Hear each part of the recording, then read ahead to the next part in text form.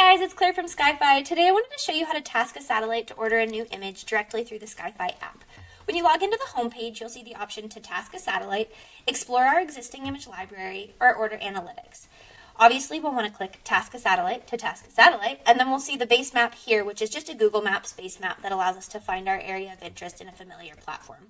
Up here, we can search for our specific area of interest, and we'll see an area of interest box populate.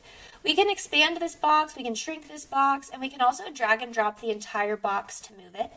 We can draw custom shapes and upload custom shape files over here. Once we're happy with our area of interest, we can head over to the tasking parameters on the left. This is our tasking window date range during which the satellite will attempt to capture our image. It's important to note that the satellite will always capture the image on the first available pass that has conditions that meet our criteria.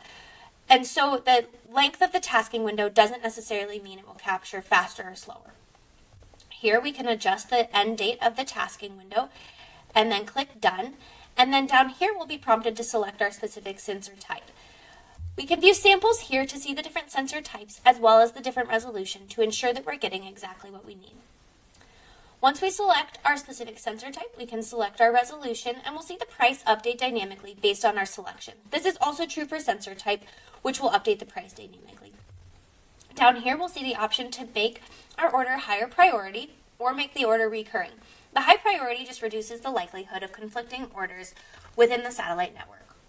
Once we click Advanced Options, we'll see the option to select our specific provider, as well as increase the maximum cloud coverage allowed in the image, should we have the flexibility to have a cloudier image. Once we add to cart and check out, that'll send the task directly to the provider for the provider to begin attempting to capture our image. Happy tasking!